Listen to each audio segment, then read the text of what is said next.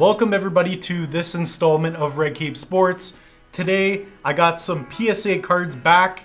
It's been a little while, but we're gonna go over these cards in this episode.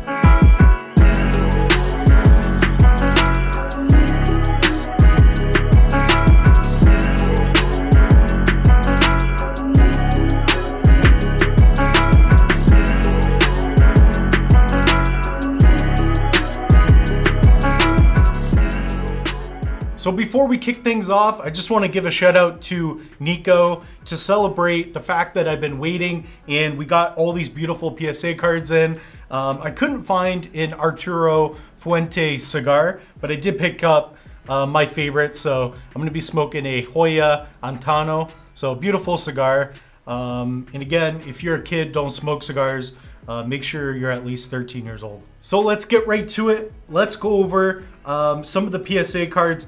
Now, one card I left at home because I wanted to make sure I didn't sell it. And several of these cards I've already sold and a couple are on eBay as well. So let's get right to it. And my PC card, which I spent only $120 or $130 on, this Mike Tyson Question of Sports card. And we got a PSA 9. Just a gorgeous card. I absolutely love Mike Tyson. And this is a card I picked up months ago. We even did an episode on it. I told you this was a card that I deemed undervalued.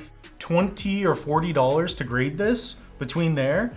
So I'm in at about 150 bucks. This card sells for around $1,300 to $1,500 Canadian. So just a beautiful card. And I believe there's still more out there. I just wanted this for my PC. So again, I'm very bullish on Mike Tyson. A lot of things are still happening with him. When people look back on Mike Tyson, they will note that he was one of the greats, one of the greatest boxers, and one of the greatest personalities. So the next cards on the list, these are going to be some Red Cheek Shadowless Pikachus. Now, I did get 3 of these, but I left one at home. And in fact, these cards have already sold. So if you're watching this video, I am going to ship these cards. I just wanted to do an episode on them. If you don't know the quick story, I picked these up for $5 a piece, and on the back, yep, $4.50. That's kind of the value. I ended up selling them for just over $800, so about $865. So I did pay to grade them. I would say that I'm in similar to that card, around $147, and I profited over $700 on these cards. So Red Cheek Pikachus, not too many out there. If you look, there is a red cheek on it. That's why it says Red Cheek. It is an error card, and this is a very rare card. If you don't know a lot about Pokemon, Shadowless in general is a very rare card. This is the first Pikachu, the original Pikachu, you know, with the 9 grade on it, Shadowless, so there's no shadow here. So this was one of the first print runs, not first edition Shadowless, but Shadowless, and has the red cheek, so it's an error printing card.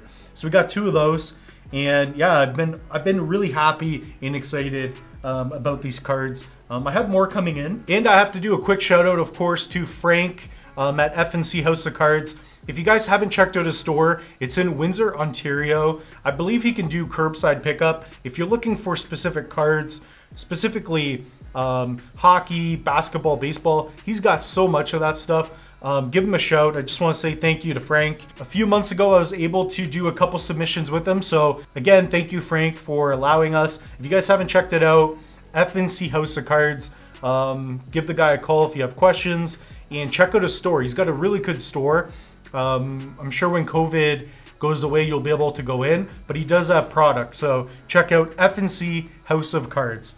Now the next card, which is on eBay right now. So if you're watching this, the listing may be done already, but I'm looking to get about $750 for this card. So this is a base set Charizard Spanish, and we ended up getting a PSA 7. That's what Frank predicted. And I put 600 on the back because that's what I want to get at least out of this deal. I like to typically at least 2x my money, whereas the Pikachu, I did much greater than that. I was fortunate. This card I thought was a base English edition. It wasn't until I got the card and it took 5 months to get this. I believe Kevin's still waiting on one. I bought this card months and months ago. I'll even show the listing. If I can, on all these cards, I'll show the listing. And I got this card for, I believe, around 300 bucks Canadian. And, you know, it was in one of those very thick plastics with the screws in it. And I'm like, you know what? I'll take a risk on this. I could at least break even. And if it's better, I'll send it in for grading. And, you know, even if it doesn't work out the way I want, I can at least recoup my money. So I like risks like that. So I really assess the situation. I'm like, even if this comes out damaged, it's still a Charizard. It's still a base set Charizard. And we got a 7. So this already has a $500 bid. So I'm already nearing a 50% return. So that's going to be the next card. So far we got the Mike Tyson Charizard. And I do have 3 Red Cheek Pikachus. I'm going to keep one of them because I only paid $5 for it. But I did pay a lot to grade it. In this card, which somebody is going to be picking up at 5 o'clock today. Right now it's about 3:30, so I better hurry up. This card, when I did grade it, Tyler Hero was in the finals against the Lakers. Unfortunately, LeBron ended up, you know, being LeBron and beat him up in the finals. So this is behind the back. I pulled this from a Prism sealed case I bought. That was the first time I ever spent like 200 bucks for a sealed product, which was, you know, looking back at it, I probably should have kept it sealed. But this card was going to sell for a lot, like the Pokemon, but the market's kind of gone down. But anyways, great card. And I sold this for $225 Canadian. I got what I wanted from it. I'm going to get that cash at 5 o'clock today. And yeah, I mean, beautiful card. If I was a Tyler Hero fan, I would definitely keep it. If this was a, you know, Zion card, I would keep it. But to me, I just wanted to send it in so I could sell it and make some profit. So let's go over the next 2 cards and we'll just show them at the same time. A couple more Pokemon. And we are going to be doing another episode similar to this because I do have 4 Fernando Tatis Jr. Chrome cards, so Topps Chromes. I'm hoping they get 9s as well. Maybe a 10, that would be incredible.